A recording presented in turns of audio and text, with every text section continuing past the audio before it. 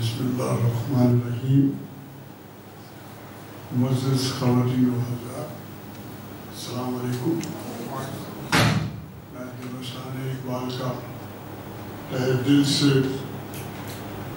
ممنون ہوں کہ جو میں نے یہ کشمیر کے بارے میں مصورانہ احتجاج کی کمپین شروع کر رکھی ہے، اس سلسلے میں آج مجھے یہاں بھی یہ موقع مل رہا ہے. سو آپ سب کی تشریف آوری کا شکریہ کہ یہ جو مصورانہ احتجاج ہے، آپ جانتے ہیں کہ جب کوئی اس طرح کا المیہ جو ہے وہ سامنے آتا ہے تو پھر ادیب، شاعر، انٹلیکچوئلز اپنے اپنے میڈیم میں اس کے خلاف اپنا احتجاج جو ہے وہ کرتے ہیں. شعراء حضرات کوئی نظم، کوئی غزل اپنے اظہار میں، کوئی افسانہ لکھتا ہے، کوئی ڈرامہ لکھتا ہے، صحافی حضرات کالم لکھتے ہیں، اداریہ لکھتے ہیں. لیکن یہ کہ ایک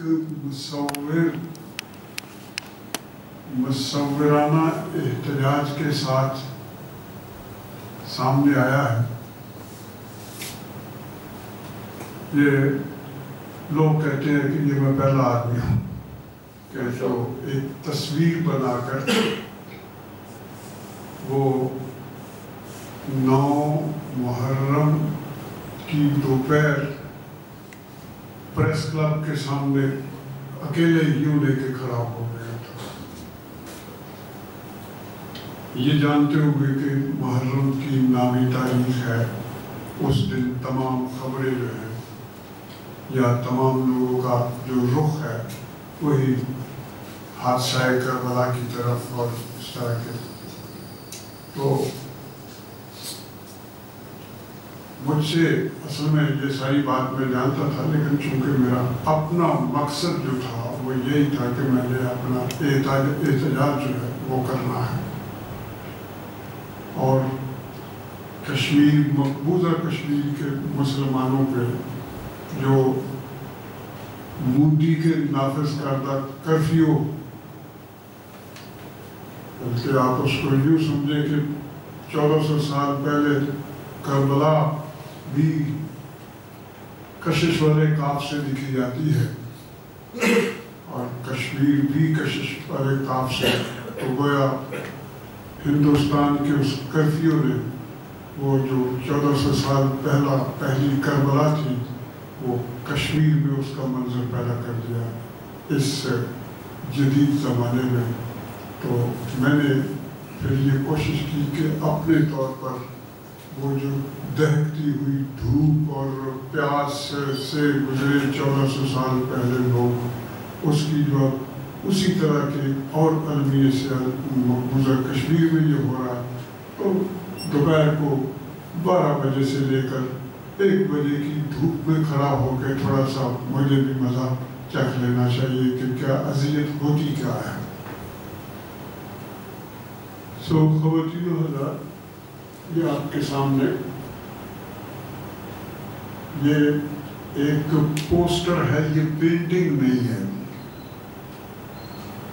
اس سے پہلے بھی 1965 کی جنگ میں نے پہلی ہی رات، یعنی 6 ستمبر سے آگے جو رات آئی، اس میں نے اپنے کرائے کے مکان کو بلیک آؤٹ کر کے تو اس عزم کے ساتھ پینٹنگ شروع کی کہ میرا بھائی، میرا دوست، مجاہد سپاہی پاکستانی فوج کا، وہ میدان جنگ میں جتنی راتیں، جتنے دن گزارے گا، میں بھی اپنے کینوس کے ساتھ اپنے چھوٹے سے اسٹوڈیو میں وہی جنگ لڑوں گا. تو میں نے اس وقت بھی 17 دن اور 17 راتوں کی اس جنگ میں 17 پینٹنگز کی تھی جو جنگ کے خاتمے پہ اسی الحمرا آرٹس کونسل نے غیر ملکی نامہ نگاروں کے لیے اس کی نمائش بھی لگائی. پھر اس کی نمائش نیشنل سینٹر میں بھی ہوئی اور اس میں سے کچھ تصویریں پھر نقوش نے رسالہ نقوش نے اپنے جنگ نمبر میں شامل کی تھی. تو یہ میری ایک طرح کی روایت بن گئی کہ پھر 1971 میں اس طرح پھر دل دوز المیہ سے ہم گزرے تو میں نے ایکوز آف ایسٹ پاکستان کے نام سے الحمرا میں پھر 45 پینٹنگز کی میں نے نمائش کی تھی. تو یہ ہوتا رہتا ساتھ چلتا رہا. پھر ہم نے کارگل کی جنگ بھی دیکھی سنی. اب یہ جو کرفیو ہے مقبوضہ کشمیر پہ اور ان کے وزیر اعظم مودی نے یہ تاریخ کو جھٹلانے کی جو ایک انتہائی احمقانہ کوشش کی ہے میں نے اس کے خلاف یہ میرا احتجاج ہے. میں آپ کے سامنے میں نے پہلے کہا کہ یہ پینٹنگ نہیں یہ پوسٹر ہے. پینٹنگ جو ہوتی ہے اس میں ایک ٹریٹمنٹ اور طرح کا ہوتا ہے. پوسٹر میں چونکہ پراپوگنڈا ہوتا ہے مجھے کوئی پراپوگنڈا کرنا ہے. احتجاج جو ہے وہ ایک پراپوگنڈے کا نام ہوتا ہے. تو یہ اس کے اندر جو میرا میڈیم ہے اور جو میرا سٹائل ہے وہ پوسٹر کا یعنی لاؤڈنس ہے اس کے اندر ساری جو عام پینٹنگ میں نہیں ہوتی. آپ اس کے دیکھیں کہ اس کا نام جو میں نے رکھا ہے وہ ہے انڈیاز مودی. انڈیاز مودی. خواتین و حضرات میرا مطلب تو وہی ہے نا کہ جو ہندوستان کا وزیر اعظم مودی ہے تو وہ تو ایک کافی اسٹیمڈ ایک جسے کہتے ہیں کہ ڈیزگنیشن ہے. لیکن جیسے کہ خود ہندوستان کے آئین کے خلاف اس نے یہ اقدام کیا ہے تو اس نے اس منصب سے بھی اپنے آپ کو گرایا. اور تاریخ کے عمل میں جو وہ ہماری کشمیر کے بارے میں جو 1948 سے قراردادیں ہیں یا دنیا کا جو اس کے بارے میں خیال ہے اس کو بھی اس نے جھٹلانے کی کوشش کی. تو میں یہ سمجھتا ہوں کہ اس نے ہر عظمت سے یا ہر سچائی سے یا صداقت سے منہ موڑا ہے. یہ حرکت کرنے والا شخص جو ہے وہ کوئی چھوٹا آدمی نہیں ہو سکتا ہے.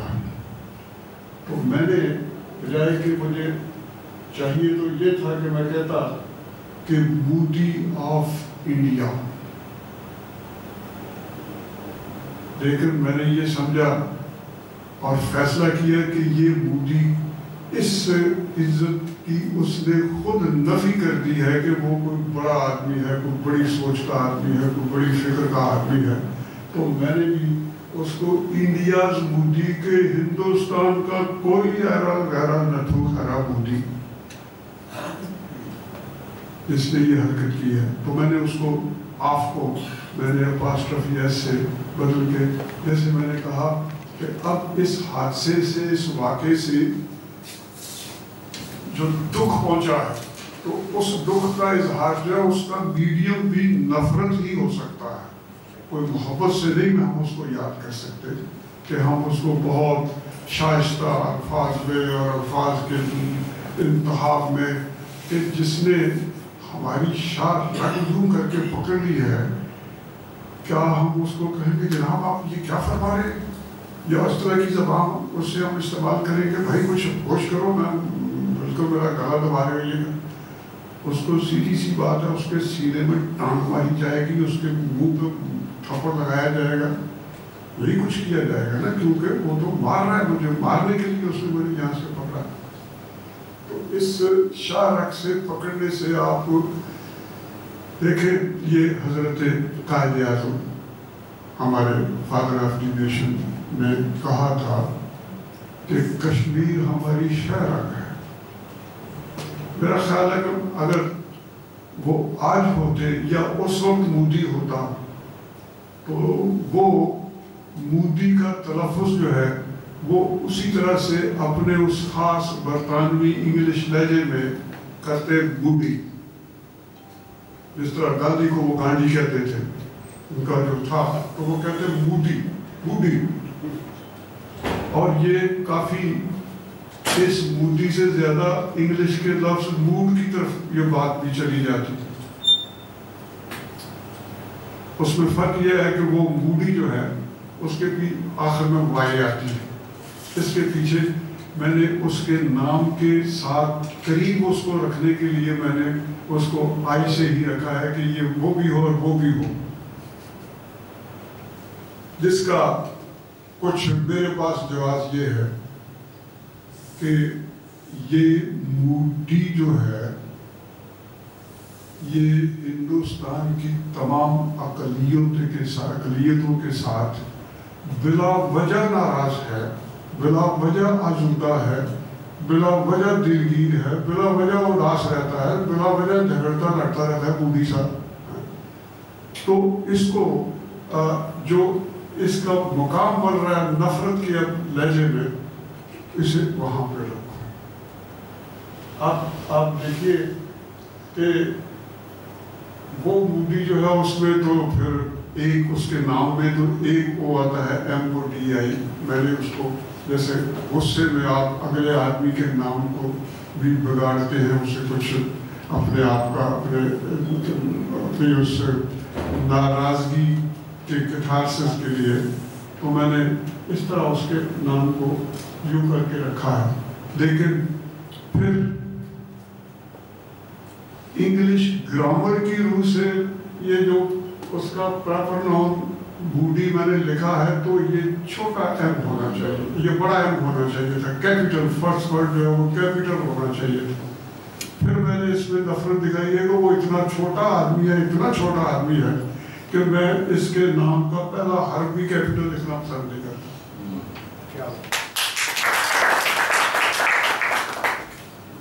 خواتین و حضرات، اب آپ تصویر کو دیکھیے، وہ جو چھوٹے ایم کی جو پہلی ٹانگ ہے وہ نیچے کی طرف پھانسی کا پھندا بن گئی ہے، اور وہ پھندا جو ہے وہ ایک حسین و جمیل خاتون عورت کے گلے میں پڑا ہے.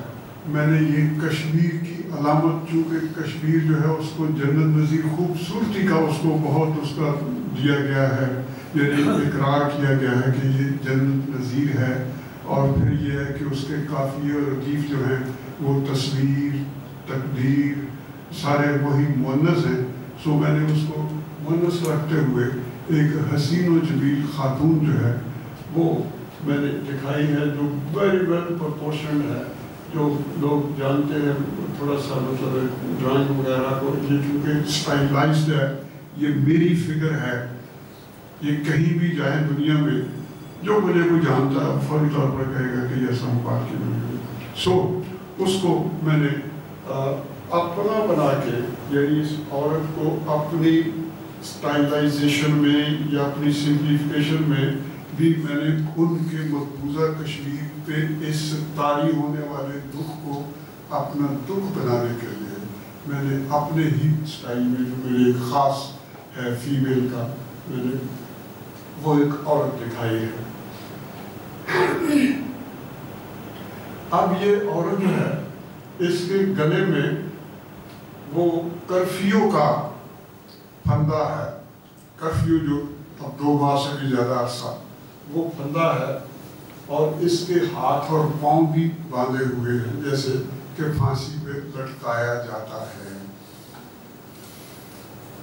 لیکن یہ خاتون جو ہے یا یہ جو کشمیر ہے وہ اتنی باہمت، خود وہ اس قدر جسے کہتے ہیں کہ مقابلہ مشکل سے مشکل حالات میں بھی وہ اپنے ہی لباس کا اس نے کوئی حصہ پھاڑ کے تو اپنی آئیڈینٹیفیکیشن ظاہر کر رہی ہے کشمیر، جس کے اوپر لکھا ہوا کہ میں کشمیر ہوں. یہ ہے وہ. اور جو کشمیر کے پھولوں، پھلوں، درختوں، اس کی آبشاروں، جھیلوں، دریاؤں، درختوں، جنگلوں، خیابانوں، باغوں، شالمار باغوں کے اندر جتنے پھولوں کے، پتوں کے جتنے خوبصورت رنگ ہو سکتے ہیں وہ میں نے اس خاتون کے پیرہن میں سارے جمع کر دیے ہیں. اب آپ اس کو مزید غور سے دیکھیں تو اس کے بالوں میں جو رنگ میں نے دیا ہے، یہ ویسے میں نے یہ جو ایک پوائنٹ ہے، میں نے خوشی سے میں اس کو بیان کر رہا ہوں کہ پینٹ کرتے ہوئے میں نے کوئی ڈیلیبریٹلی اس کا یہ کلر نہیں رکھا. کلر میں نے یہ رکھا تھا لیکن اس کے پیچھے اور میرے کوئی جذبہ خاص نہیں تھا. یہ جو ابھی اسلام آباد بھی میں یہ مختلف جگہوں پہ یہ کر رہا ہوں، یہ جو احتجاج ہے، تو وہاں جو ہماری ایئر یونیورسٹی ہے وہاں کے لوگوں نے کہا کہ یہ رنگ تو پاکستان کے جھنڈے کا رنگ ہے. تو انہوں نے یہ مماثلت خود تلاش کی جس میں میں خود بہت خوش تھا، حالانکہ میں نے خود یہ سوچ کر اس کا یہ رنگ نہیں لگایا تھا. یہ تو پاکستان کے جھنڈے کا. سو جو سر کے اندر کھوپڑی ہوتی ہے، کھوپڑی کے اندر جو مائنڈ ہوتا ہے، تو یہ اس کے مائنڈ میں پاکستان کے ساتھ مماثلت. سو میں نے اس کو بہت کی بات شکریہ. سو اب اس خاتون کو آپ دیکھیں تو اس کے ہونٹ نہیں میں نے بنائے ہوئے، آپ غور سے دیکھیے اس میں ہونٹ نہیں ہے اس کے، کہ یہ کرفیو طاری کر کے آزاد کشمیر، اس مقبوضہ کشمیر پہ پوری دنیا کے ساتھ اس کا رابطہ ختم کر دیا گیا. نہ اس کا کوئی دکھ جان سکتا ہے، نہ وہ کسی کے حمایت کے بارے میں کچھ نہیں. اس کا یعنی میں نے ہونٹ بنائے نہیں کہ اس سے بولنے کا یا اپنی آواز بلند کرنے کے تمام جو راستے ہیں وہ ختم کر دیے ہیں. لیکن جو سوال وہ ہونٹوں سے کرنا چاہتی ہے، اس کا سوال، وہ اس کی کھلی آنکھ جو ہے وہ سامنے آپ دیکھیں کہ وہ اس سوال کے انداز میں پوری کھلی ہوئی ہے. خواتین و حضرات، اب یہ خاتون لٹکتی ہوئی نیچے کی طرف، آپ دیکھیں کہ میں نے اس کے پاؤں جہاں ابھی ٹچ نہیں ہو رہے وہاں میں نے 3 فوٹوگراف استعمال کیے ہیں. 3 فوٹوگراف میں نے استعمال کیے ہیں. جو درمیان کا فوٹوگراف ہے جس کے بالکل اوپر اس کے پاؤں آ رہے ہیں، یہ مودی کی اس ابلیسانہ حرکت پہ جو پریس میں احتجاج ہو رہا ہے دنیا میں، پاکستان میں اور جہاں کہیں بھی بعض بھی لوگ بستے ہیں، تو اس کی میں نے ایک پریس کلپنگ میں نے استعمال کی ہے جس میں کشمیر کا جھنڈا، ان کے کچھ خواتین مرد و زن جو ہیں وہ مظاہرہ کر رہے ہیں.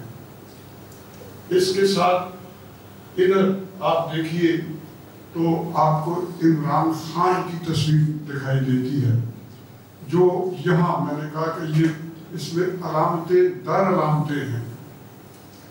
یہ عمران خان کی بظاہر عمران خان کی تصویر ہے، اس سے زیادہ یہ پاکستان کے وزیر اعظم کی تصویر ہے، اور اس سے بھی کہیں زیادہ کشمیر کے بارے میں پاکستان کے بیانیے کی یہ تصویر نمائندگی کرتی ہے کہ پاکستان کا بیانیہ کیا ہے کشمیر کے بارے میں.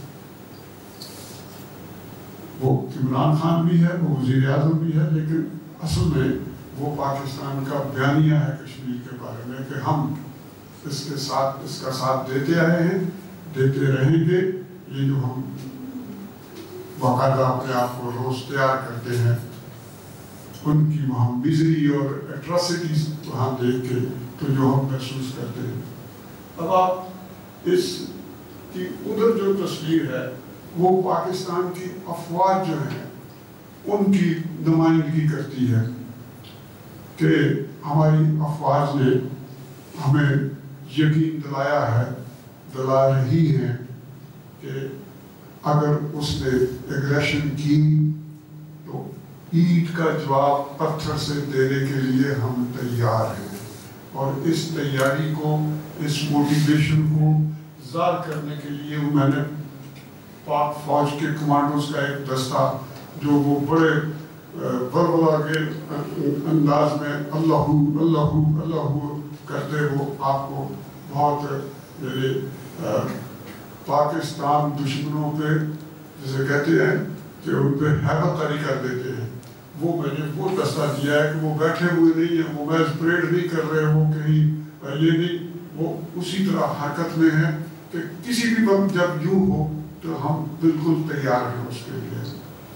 سو خواتین و حضرات، اب یہ تینوں تصویریں جو ہیں یہ مل کے اس ہینگڈ خاتون جو کہ کشمیر ہے اس کے نیچے ایک سہارا بن کے اپنی موجودگی کا بھی اظہار کر رہے ہیں کہ ہم تمہیں گرنے نہیں دیں گے، مرنے نہیں دیں گے، تم بالآخر ہم پہ مطلب سہارا لے سکتی ہیں۔ اس طرح سے جو یہ چونکہ پوسٹر کی باتیں ہیں، آرٹ کی باتیں ہیں، سو ہم ان کو علامتوں میں ہی اس طرح بیان کرتے ہیں۔ اب میں یہاں پہ یہ جو پاک فوج ہے، میں چاہوں گا کہ میں تھوڑا سا کہ میں کیوں ان کے بارے میں اتنا پر اعتماد ہوں، اپنی افواج کی ہر بات پہ یقین کرنے کے لیے میرے دل میں پورا مجھے اس ادارے کے اوپر ناز ہے کہ یہ میرے ملک کی حفاظت کرتا ہوں۔ ہو گئے کچھ میں نہیں کہتا ہوں، لیکن یہ ادارہ جو ہے، میں 1965 میں 22 برس کا تھا، 22 برس کا تھا۔ سو میں سمجھتا ہوں کہ وہ ایک قابل اعتبار میری عمر تھی کہ جب سے میں نے اپنی فوج کو اس وطن کے بارے میں، اپنی جملہ افواج کو اپنے وطن کے بارے میں اپنی اس کمٹمنٹ پہ پورا اترتے دیکھا۔ میں شاہد ہوں، سامع ہوں، میں اس چیز کا گواہ۔ تو یہ جو فوج والا مسئلہ ہے 1965 میں اس حوالے سے تھوڑا سا پیچھے جاؤں گا، ممکن ہے مجھ سے بھی زیادہ بزرگ ہو۔ جی آپ بھی، بریگیڈیئر صاحب بیٹھے، تشریف رکھے، پیچھے کرنل صاحب بیٹھے۔ تو یہ میں یوں کرنل نہیں ہیں حضور، اچھا کرنل مجھ سے چھوٹے ہیں، میں 2-4 سال پڑھا ہوں۔ سر آپ مجھ سے بھی بڑے ہیں، میں آپ کو سلام کرتا ہوں۔ سو بالکل واقعی یہ ہے ہی اس قابل کہ ان کو سلام کیا جائے۔ میں بھی فوجی ہوں، آپ کو بھی سلام کرتا ہوں۔ تو میں یہ بتانا چاہ رہا تھا کہ 1965 میں بہت سارے لوگوں نے، اب تو وہ تاریخ وغیرہ میں یا بڑوں سے سن لیا ہوگا، ہم نے اپنے کانوں سے سنا اور اپنی آنکھوں سے دیکھا ہوگا یہ تاریخ ساری جو ہے۔ تو اس میں مجھے یہ ہے کہ تقریباً وہی 6 ستمبر کی صبح 11 بجے کے قریب اس نے ہمارے مکار مطلب ہمسائے نے جو رات کو ہماری بین الاقوامی سرحد کو پامال کیا، تو صبح 11 بجے 11:30 بجے اس وقت کے ہمارے صدر ایوب نے جو جواب جو کیا کہتے ہیں اس کو، جو اعلان جنگ کیا تھا اس جارحیت کے خلاف، تو وہ کوئی 11:30 بجے کا ٹائم تھا۔ میں سیکریٹریٹ میں ایک پبلسٹی سیل میں اس وقت تھا، تو ہم بیٹھے ہوئے تھے سارے، تو ریڈیو اور ٹرانزسٹر ہوتے تھے چھوٹے چھوٹے، ٹیلی ویژن تو بہت ہی کم تھا، چھوٹے چھوٹے ٹرانزسٹر، تو وہ لگائے ہوئے تھے۔ تو وہ صدر صاحب تقریر کر رہے تھے، وہ نظر نہیں آ رہے تھے، لیکن ہمارا جو ایک جسے کہتے ہیں کہ ہماری بصری اور تصوری جو قوت تھی وہ ان کو دیکھ رہی تھی۔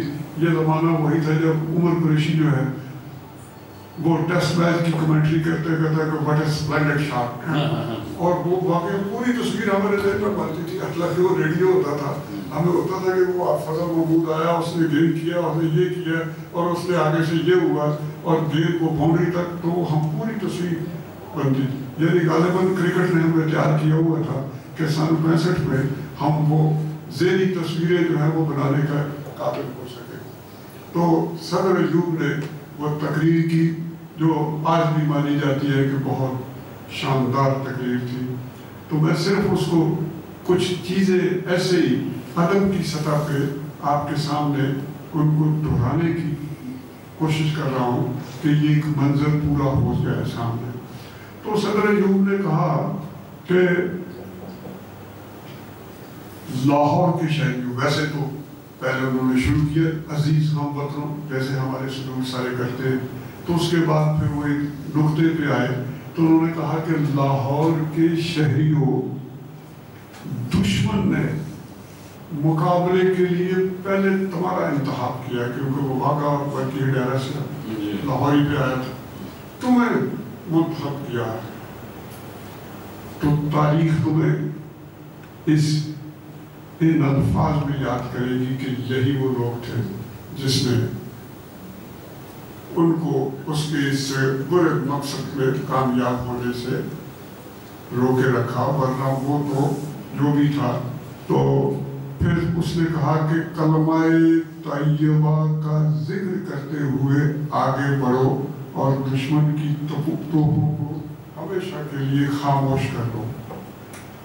میں آپ کو اس وقت کا چھوٹا سا ایک یقین جانیے کہ وہ جس میرے کمرے میں 3-4 ہم صاحب بیٹھے تھے ان میں ایک ہماری سٹاف کی خاتون بھی بیٹھی تھی. تو وہ جیسے ہی اس تقریر کو سن کے میں بھی جذبات میں کھڑا ہو گئے، یہ پتروجی فلان ٹیم جو جس طرح ہوتا ہے. اس خاتون نے جوتی اتار لی باقاعدہ. آپ اس کو ذہن پہ لائیے کہ کیا کس طرح لوگ متحرک ہوئے تھے اس چھوٹی سی بات پہ کہ جیسے وہ دشمن سامنے ہے تو خاتون کے پاس جو بہترین اس وقت اشارہ ہر جگہ ہوتا ہے وہ جوتی ہوتی ہے. اس نے وہ جوتی اتار لی باقاعدہ کہ کہاں ہے کون ہے دیکھتی ہوں. تو ہمارے جتنے طلباء تھے خاص طور پر کالجز کے، وہ لاٹھیاں، کسی کے پاس کوئی تلوار اگر تھی، کوئی برچھی، کوئی یہ وہ لے کے تو وہ واگا اور برکی ہڈیارات کی طرف، یہاں تک کہ ہماری فوج کی موومنٹ جو تھی اس میں رکاوٹیں بننے لگی. تو وہ ان کو سمجھاتے تھے کہ بھائی ابھی آپ چلو، ہم ہیں، یہ ہیں. سو جو لوگ ادب سے، اردو ادب سے جن کا شغف ہے، تو پاکستان ایئر فورس کے ایک نان کمیشنڈ آفیسر رحمان کیانی نے اس پوری صورتحال کا ایک شعر میں احاطہ کیا کہ سو جاؤ عزیزو کہ فصیلوں پہ ہر ایک سمت ہم لوگ ابھی زندہ و بیدار کھڑے ہیں. تو وہ یہ بات ایک طرف کے ہر شخص جو تھا وہ جان گیا تھا. پھر جو آج میں کمی محسوس کرتا ہوں، میں نے کہا کہ میں نے یہ تاریخ دیکھی ہے، سنی نہیں ہے، میں نے دیکھی ہے. یہ تیسرے دن کراچی کے رئیس امروی کا ترانہ مہدی حسن کی آواز میں ریڈیو پاکستان سے گونجتا ہے، خطہ لاہور تیرے جانثار پہنچتا، عرض شالامار راوی کے کناروں پر سلام. کوئی کراچی کا نہیں رہا، کوئی پشاور کا نہیں رہا، کوئی کوئٹے کا نہیں رہا، کوئی اسلام آباد کا نہیں. واقعی ایک دیوار، ایک قوم بن گئی سامنے لوگوں. اور اس کے ساتھ ایک چھوٹا سا اور کہ ریڈیو پاکستان کے انجم روحانی ہوتے تھے، سینئر پروڈیوسر تھے، ہم ان کے کمرے میں بیٹھے تھے. ملکہ ترنم نور جہاں آ گئی، ادھر سے ان کو صوفی تبسم صاحب کا ترانہ ایک پتر ہٹا دینے میں وہ انہوں نے ملکہ کو پیش کیا. اور اس کے ساتھ دیکھیے ایک اور کہ کتنی وہ جیسے کہتے ہیں کہ بلند نگاہ ہوتا ہے ایک شخص یا کوئی خاتون، کہ وہ ملکہ ترنم جس نے اتنی زبان اردو کی جو ہے وہ گائی ہوئی تھی، پنجابی کی گائی ہوئی تھی، کہ صوفی تبسم جیسے لکھنے والے کی اس ترانے پہ انہوں نے 3 جگہ انگلی رکھی. اور صوفی صاحب نے ان کی مرضی کے میں تینوں جگہ پہ بدلا اس کو. یہ بہت بڑی بات ہے کہ صوفی تبسم جیسا عالم بے بدل، لیکن وہ گانے والی جو ہے وہ اس ترانے کی روح کو سمجھنے والی جو ہے وہ اس میں کہہ دیجیے یہاں یہ تو وہ کر دیا. اب وہ بیٹھی اسی جگہ پہ جیسے موسیقار لوگ ہوتے ہیں، وہ اس کی دھن سوچ رہی ہیں، بنا رہی ہیں، سو ہم دیکھ رہے ہیں ان کے ہاتھ کچھ کیوں آپس میں ہوا میں وہ دھن جو ذہن میں بن رہے ہیں کہ اتنے میں سائرن ہو گیا. جی ایئر ریڈ ہو گئی ہے، اٹھو دسو جی بھاگو جی، چلو جی وہ ٹرینچز میں چلے باہر. سبزدار کے اندر مورچے ٹرینچیں بھری ہوئی تھی. آپ یقین جانے سارے لوگ اٹھ کھڑے، ملکہ ترنم بیٹھے ہوئے، کہنے لگی میں اس وطن کا ترانہ گا کے اس جگہ بنوں گی. کیا ہوا؟ آج بھی کم از کم میرے رونگٹے کھڑے ہو جاتے کہ کس گہرائی سے اہل پاکستان نے حب الوطنی کی کس گہرائی سے ہم سب نے اس جنگ کو محسوس کیا تھا. ہر شخص جانتا کہ یہ مجھ پہ حملہ ہوا ہے، یہ ہوا ہے، یہ ہوا. سو میں اس بات کو اب دوسری طرف کہ یہ تصویر آپ کے سامنے اور یہ جو میرے کچھ باتیں آپ کو واقعات بیان وہ یہ جو جذبہ تھا. پھر اس کے بعد ویسے اجازت دے تو میں عموماً اپنے سامعین سے پوچھا کرتا ہوں کہ بھائی مثلاً پرسوں ترسوں وہاں اسلام آباد اکیڈمی ادبیات میں یہی موضوع پہ تھا لیکچر، تو میں نے وہاں وہ سارے ادیب شاعر دانشور بیٹھے تھے، تو میں نے ایک سوال ایسی ورائٹی پیدا کرنے کے لیے ان سے کہا جی آپ سب شاعر، لیکن کیا آپ شاعر اپنے اندر شاعر کا ثانیہ یا وقت بتا سکتے ہیں کہ آپ کے اندر کس وقت شاعر پیدا ہوا، یا کہیں کوئی آپ نے پڑھا ہوگا کسی جیسے شیکسپیئر نے بتایا ہو یا علامہ اقبال نے بتایا ہو کہ میں فلاں وقت فلاں یہ شاعر اپنی پیدائش اور ہے. میں نے کہا آپ کے سامنے یہ خاک سر کھڑا، میں آپ کو وقت بتاتا ہوں. جنگیں جو ہے وہ پہلے زمانوں میں خاص طور پر قبائلی زمانوں میں تو جنگ ہی واحد ہوتی تھی جس میں میرٹ سامنے آتی تھی. تو یہ جو المیہ ہوتے ہیں، یہ جو زندگی میں حادثات ہوتے ہیں، دراصل وہ آپ کو ہلاتے جلاتے ہیں کوئی، تاکہ آپ کے اندر آپ کی شخصیت کے پتھر کے اندر کوئی شراب واب کوئی دراڑ وار پڑے اور پتہ چلے کہ کوئی چشمہ ہے اندر آپ کے، وہ بات پھوٹے، کوئی آپ کے ٹکڑے وکڑے ادھر ہوں اندر، پتہ چلے کہ یہ دھات اس کے اندر تھی. تو جب وہ بالکل جمع رہے گا تو پتہ نہیں چلے گا. سو میں دعویٰ کیا کرتا ہوں کہ میں یہ بتاتا ہوں کہ میرے اندر شاعر جو ہے وہ کب پیدا 1958 میں نے کوہاٹ میں جی ڈی پی یعنی جنرل ڈیوٹی پائلٹ کا میں نے بھی امتحان دیا تھا، اور وہاں سارا ماحول میرا تھا. یعنی بہت سارے لوگ ہمارے، خود میرے بھائی ایجوکیشن انسپیکٹر تھے وہاں، آئی ایس بی آر میں میرے ماموں تھے اسد خان، وہ تھے. یہ میں اچھا تھا، لیکن میرے خاندان میں کہا نہیں ہم کسی کو نہیں کریں گے پاس ہونا ہے، خود ہو گئے. تو میں نے کلیئر کر لیے سارے، لیکن سائیکالوجی میں مجھے فیل کر دیا گیا. یہ غالب احمد ہمارا شاعر ہوا ہے، بہت مشہور شاعر ہوا ہے، ٹیکسٹ بک بورڈ کا چیئرمین ہوا ہے. یہ اس وقت ایئر فورس میں فلائٹ لیفٹیننٹ تھا، رہتا بھی ہمارے ہمسائے میں تھا، میرے ساتھ کرکٹ بھی کھیلتا تھا.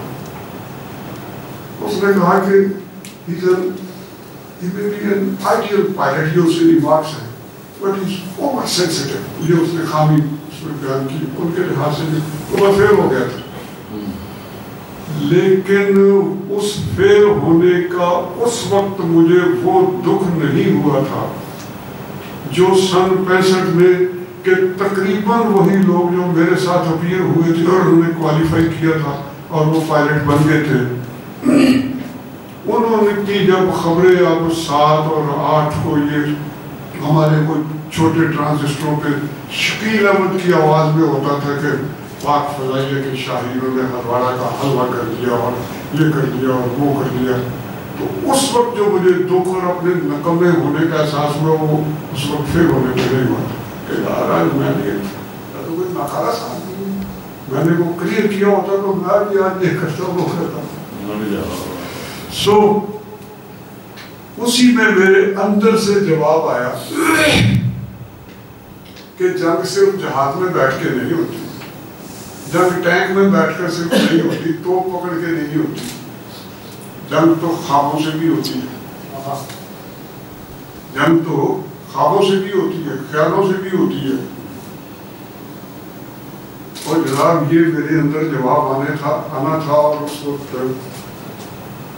8 ستمبر کی صبح 8:30 بجے تھے کہ میرے اندر شاعر پیدا ہو گیا،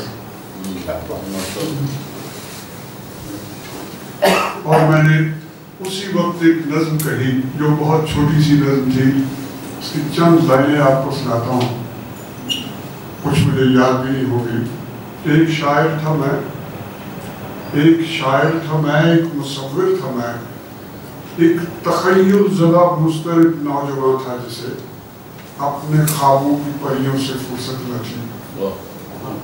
ایک شاعر تھا میں، ایک مصور تھا میں، ایک تخیل زدہ مضطرب نوجوان تھا جسے اپنے خوابوں کی پریوں سے فرصت نہ تھی، جس کے پوروں پہ تھا سایہ برگ گل، جس کے ہونٹوں پہ تھے پرفشاں کچھ سجل گیت ازراں سلماؤں کے، جس کی آنکھوں میں تھا سرمئی چونپئی وادیوں کا فسوں۔ آپ کچھ لائنیں بھولتی ہیں جس میں یہ ہے کہ ہندوستان نے میری زمین پہ جارحیت کی، کچھ 3-4 لائنیں تھیں، تو اس کے بعد وہ پھر 2-4 لائنیں مجھے یاد آ رہی ہے کہ آج واقعہ کی سرحد ہے معیار ایثار کا، آج واقعہ کی سرحد ہے معیار ایثار کا، چوندہ میری جرتوں کا نشان مانا باؤ ہے فتح و ظفر کی دلیل، رین آف کچھ میں ایک مانا باؤ ہماری افواج نے پورا وہ اسٹیشن پہ تھا وہ کرتے سو وہ میں نے علامتیں بیان کر کے کہا کہ آج میں بھی نہیں وہ تخیل کرا، آج ہاتھوں میں بندوق سر پہ کفن سی، آج سینے میں قرآن کی روشنی، آج گھٹوں پہ اللہ کو اکبر کے بول۔ یہ میری پہلی نظم تھی، بہت سنائی گئی یہ نظم لوگوں نے اس کو۔ سو ہم پھر اس کی طرف آتے ہیں خواتین و حضرات، کہ جو میں نے اس کے اندر آپ کو بیانیہ جو میں نے آپ کو یہ تصویر بیان کی کہ اس کے ہاتھ میں اپنے ہی لباس سے کوئی علیحدہ کیا ہوا ٹکڑا جس پہ اس نے اپنی آئیڈینٹیفیکیشن کشمیر لکھا ہے، ہاتھ اس کے بدلے ہوئے، اس کے گلے میں وہ کرفیو کا اور پھانسی کا وہ پھندا ہے، لباس اس کا بڑا دیدہ زیب ہے، یہ ہے، اور نیچے 3 فوٹوگراف جو ہیں یہ کیا ہے، اور اس کے جو ہیڈنگ ہے جو میں نے جو آپ کو ایک بتایا کہ وہ مختلف مراحل پہ، اب کوئی چیز اس کے اندر رہ گئی ہے وہ مجھے آپ بتائیے، کوئی آپ نے ڈالر رہ گئے، ڈالر اور زمین رہ گئی، اس کی زمین رہ گئی، ڈالر بالکل ٹھیک، بالکل ٹھیک، ہاں نہیں آپ سب کے بالکل آپ نے صحیح پہچانا۔ اب آپ کے سامنے دیکھیں کہ اس کے مشرق اور مغرب میں ڈالر کی تصویر ہے، ایک طرف اس کا سیدھا اور دوسری طرف اس کا الٹا ڈالر، کہ اس US ڈالر میں جو آدمیت، انسانیت اور روحانیت کا اس ڈالر کی استیلا نے، یا اس کی جو اس وقت عالمی اس کی جو اس کا ہے، اس کا زور و شور یا اس کی حکمرانی اس ڈالر کی، اس نے انسانیت کے اندر سے یہ جو اس کے اوصاف ہیں روحانی، اس کے مادی کے، وہ ختم کر دیے ہیں ڈالر کی وجہ سے، کہ وہ مودی بھی یہ کہتا ہے، اور مودی کے جو بہت اس کے ساتھ دینے والے اس کی آواز وہ بھی کہتے ہیں کہ ہندوستان $1.25 کی مارکیٹ ہے. وہ بھائی کشمیر کی ہم چیزیں سنے کہ وہ ڈالر کی وہ منڈی چھوڑے, وہ منڈی چھوڑنے پہ ہمارا نظر نہیں آ رہے. انہوں نے اس کشمیر کے اس کرفیو کے پھندے کو اور زیادہ اذیت ناک بنا دیا ہے کہ وہ اس کی طرف وہ توجہ جو آپ سب جانتے ہیں, مجھے بتانے کی ضرورت نہیں ہے کہ وہ ہمارا ساتھ جو اس کا ساتھ ہے ہمیں اس طرح دنیا میں نہیں مل رہا. یہ تو حقیقت ہے, وہ اسی ڈالر کی کرشمہ سازی ہے. اور میں چونکہ آرٹسٹ ہوں, میں بہت ساری سیاست میں نہیں جانا پسند کرتا ہوں. پھر میں آپ کو پھر ایک بار دعوت دیتا ہوں کہ ڈالر کی تصویروں سے آگے بھی کچھ ہے جو بھی آپ نے نہیں پوچھا, آپ دیکھ سکتے ہیں. اس کے دیکھیے غور کیجیے. جو کشمیر ہے وہ پاکستان کے فلیگ کے کلرز میں ہے, جو کشمیر نے آپ نے پکڑا ہے. نہیں بچے, میں اس وقت کہہ رہا ہوں کہ ڈالر کے حوالے سے میں پوچھ رہا ہوں کہ اس میں بھی ابھی آپ دیکھیں آپ کو کچھ اور اس میں بھی نظر آئے گا. ایک ڈالر الٹے اور ایک سیدھے, جو ویسٹرن سائڈ پر ہے وہ سیدھے اور جو ادھر ایسٹرن سائڈ پر وہ الٹا ہے. وہ ہو گیا, وہ دونوں طرح کام کرتا ہے, الٹا بھی کام کر جاتا ہے, رائٹ بھی کرتا ہے. وہاں سے ڈالر سیدھے کر کے ادھر کے لوگوں کو الٹا کیا ہوگا. ہاں جی جی. ڈالر میں جو پکچر ہے اس کو آپ نے نہیں بتایا کہ یہ کس کی ہے, ان کے کون سے صدر کی ہے. Very good, got the point. وہ اب اس میں ہمیں نہیں ہے کہ وہ کون ہے ان کا امریکن پریزیڈنٹ, وہ کوئی بھی تھا یا ہے. یہ اس کو میں نے کہا نا یہ علامتیں ہیں, ہم اس کو اس طرح سے نہیں کہہ سکتے. تو آپ بالکل ٹھیک پہنچے ہیں کہ صاحب اس کے اندر امریکن پریزیڈنٹ کا پورٹریٹ بڑا واضح ہے. وہ ٹرمپ بھی ہو سکتا ہے, وہ واشنگٹن بھی ہو سکتا ہے, وہ کلارک بھی ہو سکتا ہے, وہ کتنے ہی ہو سکتے ہیں. اصل میں 1948 سے تو یہ اقوام متحدہ جو ہے وہ جیسے 1945 میں لیگ آف نیشن کے بارے میں علامہ نے کہا تھا کہ من نزی بیش نہ دانم کہ کفن دزدے چند بحر تقسیم قبول انجمن ساختان, کہ وہ جو لیگ آف نیشن بنی تھی تو علامہ صاحب نے کہا تھا کہ میں اس سے زیادہ بالکل نہیں جانتا کہ یہ چند کفن چوروں نے قبریں بانٹنے کے لیے یہ انجمن بنائی ہے. تو یہ بھی اقوام متحدہ وہی ہے, کفن چوری, وہ کفن چوری ہے سارا تک. وہ ایک شخص, ایک خاتون, کوئی چھوٹے سے جہاں ان کی دلچسپی ہوتی ہے وہاں وہ پہنچ جاتے ہیں, جہاں ان کی دلچسپی نہیں ہے. اور میں اس میں سیاسی آدمی نہیں ہوں, لیکن مجھے عمران خان کا وہ جملہ آ رہا ہے کہ جب انہیں پتہ چل رہا ہے کہ کشمیر لوگ مسلمان ہیں تو انسانیت ہی مر جاتی ہے ان کے اندر, ہے نا, یہی ہے سارا. تو اگر کوئی اور ہوتا تو پھر یہاں وہ ریڈ کراس آ جاتا اور منسٹری آ جاتی, بڑی انسانی حقوق کی تنظیمیں یہاں حشرات الارض کی طرح پاکستان میں پھیل جاتی کہ یہ کیا ہو رہا ہے. اس کی طرف اس ڈالر کی پھیلائی ہوئی حکمرانی یا اس کی جو حکمرانی یا اس کی جو حکومت, اس کی استیلا, اس نے کشمیر سے پوری دنیا کو کٹ آف کیا ہوا ہے. ٹھیک ہے, آپ ڈالر تک پہنچے. اور ابھی آپ نے کیا کہا تھا, یلو کلر. ہاں یہ بھی دیکھیے کہ اس میں مجموعی طور پر یہ جو سبز زرد رنگ ہے, پیلا رنگ ہے, وہ پوری بیک گراؤنڈ پہ وہ چھایا ہوا ہے. اور یہ اسی طرح سے ہے کہ جیسے خزاں زدہ ایک موسم جو ہے وہ اس وقت صورتحال کو اس نے اپنی پکڑ میں, اپنی گرفت میں لے رکھا ہے کہ لوگ جو ہیں وہ مایوس زیادہ ہو رہے ہیں, ان کے اندر حوصلے بلند نہیں ہو رہے. لیکن میں آپ سے چھوٹی سی, میں چونکہ ادبی لوگوں سے ملتا جلتا رہتا ہوں, وہ آپ کو یہ بھی بتایا کہ کچھ چھوٹا سا شاعر بھی میرے اندر ہے اور یہ ہے وہ ہے. تو وہ جو اس خاتون کی جو چیخیں ہیں وہ اس پیلے رنگ کے صحرا کے اندر بظاہر ہمیں صدا بصحرا, صدا بصحرا, کوئی نہیں سن رہا اس کو, کوئی نہیں سن رہا اس کو. لیکن کہاں گیا ہمارے کرنل صاحب؟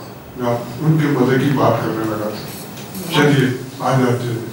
آج تک لوگوں نے، آج تک علامہ اقبال کے ریڈرز نے، علامہ اقبال کے محققین نے، محققین خواتینوں حضرات نے آج تک یہ تو لکھتے ہیں حکیم الامت،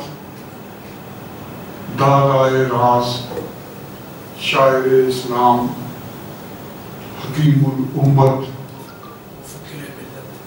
میں نے اس صورتحال مقبوضہ کشمیر کی میں نے لکھا ہے کہ کشمیری النسل علامہ اقبال. یہ آج تک پہلے کسی نے اس طرح اس کو استعمال نہیں کیا کہ وہ کیا کہتا ہے. کشمیری النسل علامہ اقبال. اس ساری موومنٹ جو اس کے اندر میں جو اس طرف یہ تصویر کا رخ جا رہا ہے کہ وہ جوئے کوہستان اچکتی ہوئی، اٹکتی لچکتی سرکتی ہوئی، اچھلتی پھسلتی سنبھلتی ہوئی، بریڈ میچ کھا کر نکلتی ہوئی، رکے جب تو سر چیر دیتی ہے، یہ پہاڑوں کے دل چیر لیتی ہے اور یہ پہاڑوں کے دل چیرے گی انشاءاللہ.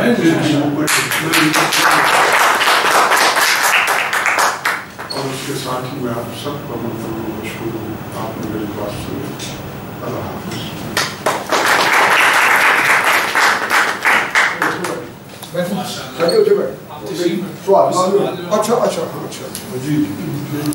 بہت شکریہ اسد کمال صاحب کا. انتہائی خوبصورت انداز سے انہوں نے آج جو ہے اپنا احتجاج اپنی اسمبلی کے ذریعے آپ تک پہنچایا ہے، جو یقیناً بڑا ہی انٹرسٹنگ اور بہت ہی خوبصورت انداز سے آپ نے چند قلیل وقت میں سارا کچھ پیش کیا. تو آئیے اب سوال و جواب کا آغاز کرتے ہیں. کوئی سوال کرنا چاہے تو جی صاحب. ماشاءاللہ آپ نے ایک بڑے مفکر کی طرح اس تصویر میں ہر رنگ کو ایک خاص نسبت دی اور ایک خاص زاویے سے پیش کیا ہے. لیکن ایک چیز جس سے مجھے تھوڑی سی حیرانگی ہو رہی ہے کہ اس تصویر میں جو سب سے نمایاں چیز ہے وہ رسی ہے، جو 3 دفعہ استعمال ہوئی ہے. عمومی طور پر رسی جو ہے وہ سیاہ رنگ استعمال ہوتی ہے، لیکن آپ نے اس میں گلابی رنگ کی رسی استعمال کی ہے، جس سے تصویر کا عمومی تاثر بھی ذرا ہلکا ہو جاتا ہے کیونکہ وہ باقی رنگوں کے ساتھ مکس ہو رہی ہے. تو اس کی کیا خاص وجہ ہے؟ یہ بہت اچھا آپ کا سوال ہے اور یہ اور بھی جگہوں پہ مجھ سے کیا گیا ہے کہ یہ رسی کا رنگ اتنا خوبصورت نہیں ہونا چاہیے تھا.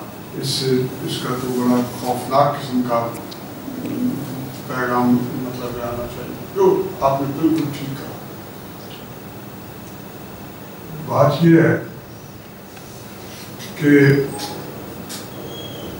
کہتے ہیں کہ بکرے کا رنگ اگر وہ کر دیا جائے اس کے اوپر یا کہ وہ کتے کا رنگ ہو تو وہ حلال نہیں ہو جاتا. اور اسی طرح کہ گلاب کو کسی رنگ سے پکارو اگر وہ گلاب رہتا ہے تو پھانسی کے پھندے کا کوئی رنگ ہو پھانسی کا ہی پھندا ہے. موت اس سے واقعہ ہوگی وہی ہوگی جو. تو چونکہ میں نے شروع میں آپ کے سوال کی داد دیتا ہوں کہ میں نے کہا تھا کہ یہ پوسٹر یہ پروٹیسٹ ہے، یہ پینٹنگ نہیں. اور اس کا جو میں نے اس کا اسلوب جو ہے وہ پروپیگنڈا کا ہے اور میں نے اس کو پوسٹر کی زبان میں لاؤڈ رکھا ہے اس میں. اور بظاہر اگر میں اس کو سارے کو خوبصورت نہ رکھوں تو وہ بات بنتی نہیں ہے. میں اگر اس میں یہ جو 3 جگہ اس کو میں نے اپنے پنک سے رنگ سے باندھا ہے پاؤں، اس کے ہاتھ اور اس کے گلے میں، تو وہ باقی تصویر کے اوپر چھا جائے گا اگر مثلا وہ. اور پھر یہ ریئلسٹک نہیں ہے. میرا یہ اسٹائل ہے، یہ حقیقت نگاری میں نہیں آیا ہے، یہ ایبسٹریکٹ ہے، سیمی ایبسٹریکٹ ہے، علامتی ہے. تو یہ ہے اس کا. سر میں اس کا جواب تھوڑا سا کوشش کروں گا دینے کی. جی. मकरो फरेब हमेशा दिल फरेब अंदाज में पेश किया जाता है। तो ये जो फंदा जो है ना, ये मकरो फरेब है। कश्मीरियों को ये बताया गया है कि 370 की वजह से या हटने की वजह से जो आपको आज़ादी मिली है, अभी आप हिंदुस्तान में खुशहाली का दौर आ रहा है आपके लिए, अमन का पैगाम है ये आपके लिए। तो ये अमन के पैगाम के तौर पे ये मकरो फरेब की रस्सी के गिर्द जो बांधी गई है, ये दरअसल उसकी अलामत है। उनकी ब्रिगेडियर साहब ने इतनी खूबसूरत की है कि भाई ये जो फंदा है ये सेकुलर फंदा है इंडिया का, ये सेकुलर लोगों को दिखाने के लिए इसका रंग उन्होंने ये रखा हुआ है। बहुत शुक्रिया आप लोगों का। जी इसी के साथ ही ये अगर कोई सवाल आप करना चाहें।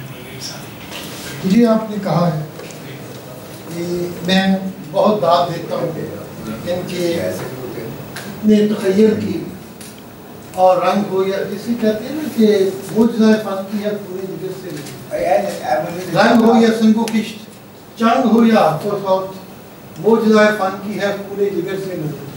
तो रंग भी जो है ये मुझे फन की पूरे जिगर से नहीं है। आपने जो मुझे खुश किया है, मैं खुद 29 बरस फौज के यूनिफॉर्म में रहा हूँ। तो मेरा बेटा जो है वो P3C ओरियन का पायलट है, मैं कभी ये बताता नहीं।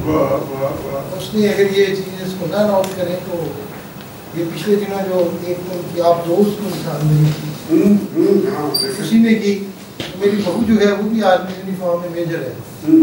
अब 2 बच्चे भी मैंने मुसल्लह अफवाज की नज़र किए हैं, तो मुझे फ़ख्र है।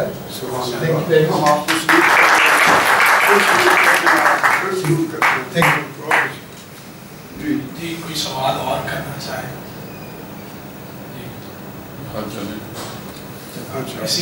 इसी के साथ ही क्योंकि मैंने फिर कहा कि इस फौज के अदारे के लिए तो मेरे पास लफ्ज़ ही नहीं है, जितनी मैंने तारीफ की समझे वो मैं कर ही नहीं सका हूँ। 1958 में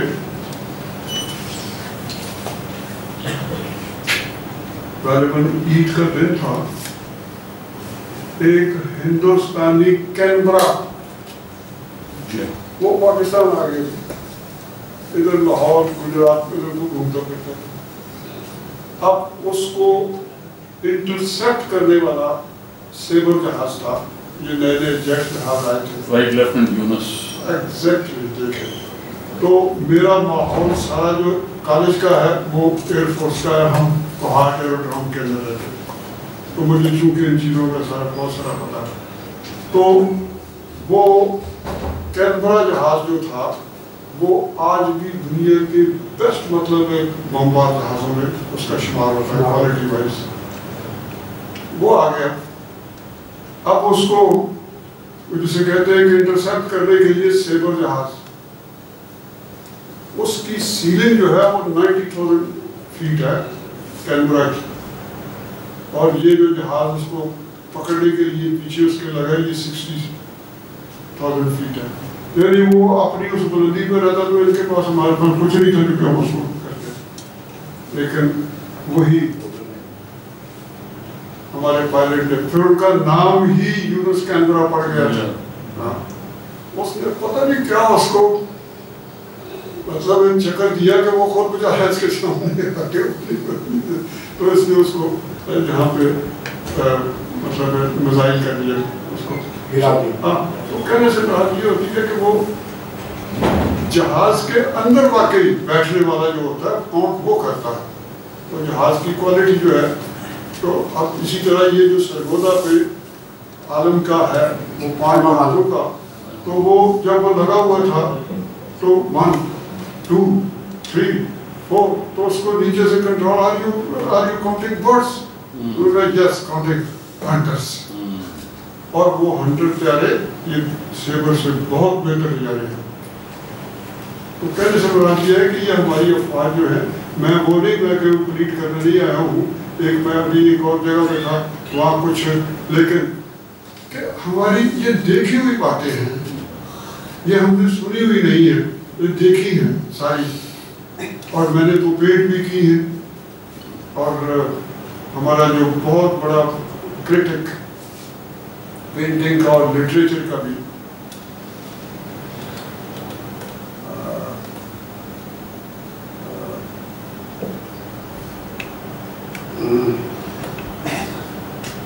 मुझे पूरा नाम थोड़ा सा बोल, लेकिन रीड मिस्टर क्या नाम, असद, अब तो वो सर भी है।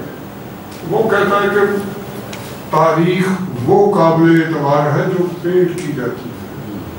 ये लिखी हुई तारीख है, कोई तारीख नहीं होती। तारीख वो है जो पेंट की हुई है, क्योंकि वो उसमें सब कुछ आ रहा है। हरारत आ रही है, गर्मी आ रही है, रंग आ रहा है, वक्त आ रहा है, दिन आ रहा है, वो आ रहा है।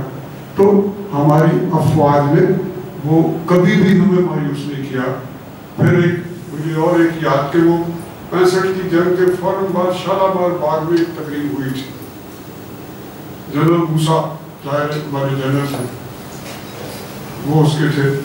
उसको ब्रिगेडियर साहब एक फॉरेन सहाफी ने पूछा कि जनरल ये तुम्हारा बॉर्डर जो है हिंदुस्तान के साथ 1000 मील से लंबा बॉर्डर है आपका। वो कभी रैनफका से, कभी राजस्थान से, कभी कसूर से, कभी फलां जगह से, कभी सियालकोट। तो वो आप मुख्तलिफ जगहों से आपके मतलब खिलाफ वो महाज खोल रहा था, तो आपको परेशानी तो हुई होगी। ये मूसा के लफ्ज़ों में कहा, परेशान तो वो हुआ कि उसने जहां सर उठाया हमें वहां अपना सर कुचलने के लिए मौजूद पाया। आज भी मुझे अपनी अफवाज पे उसी तरह से नाज है।